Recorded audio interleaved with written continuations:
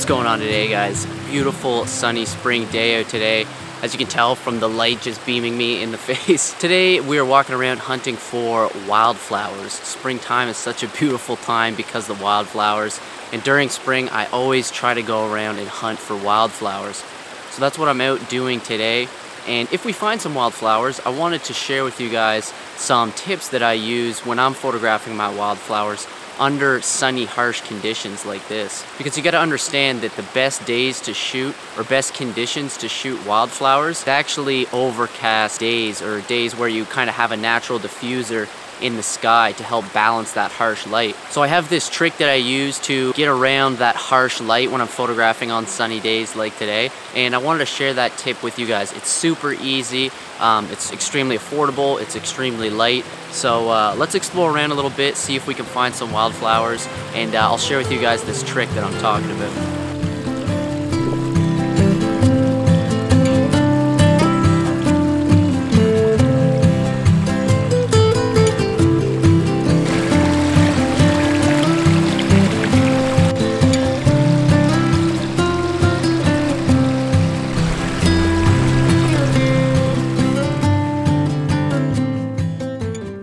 Walked around, I couldn't find anything. I slowly started to get discouraged.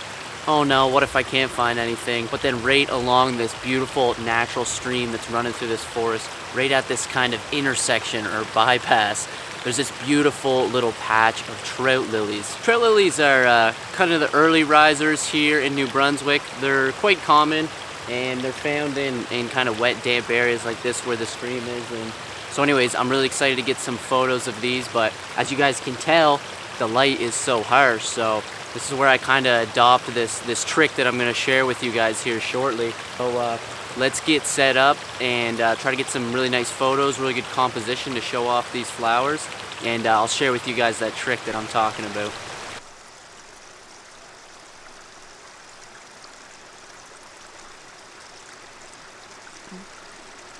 Okay, so the tip I wanted to share with you guys today is actually bringing some sort of diffuser into the field with you.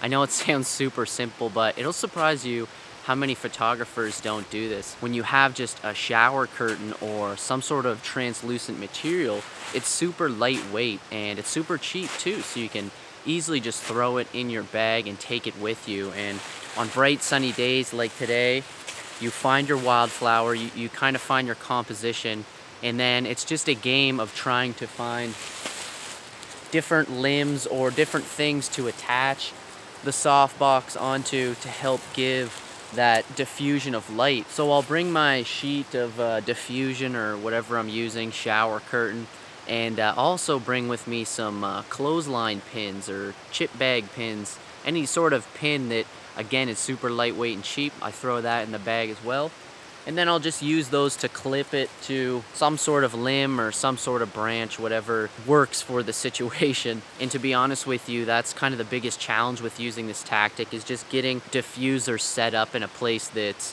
works for your composition and works for your wildflower. But luckily today where I'm set up, there's some branches behind me, and I can easily just drape the cloth up behind it and get that layered diffusion.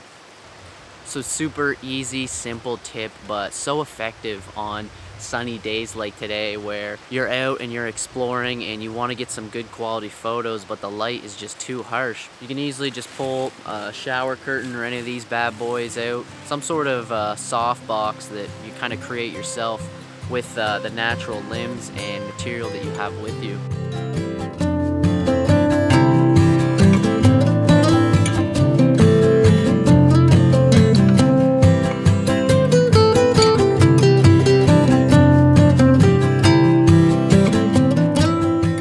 Next time you guys are photographing wildflowers under sunny, harsh conditions, be sure to utilize this trick and these tools to help you get better photographs. You need to have that subdued, diffused light to help balance out the light on details on wildflowers. So this is a really good trick. You're gonna wanna get a couple different materials that have different translucent values. You wanna have some that are more opaque, so if it's really sunny, you can kind of block out that light. Or if it's not too sunny, you wanna have materials that are a little bit more translucent. I'll go ahead and I'll link some materials in the description, and be sure to check those out. Thanks again so much, guys, for tuning into the video. I really hope you guys learned something today, and I hope you guys utilize these tools and tricks when you're out photographing wildflowers on a sunny day. If you guys want to learn how to become better landscape photographers, then feel free to subscribe to the channel. It's absolutely free for you to do.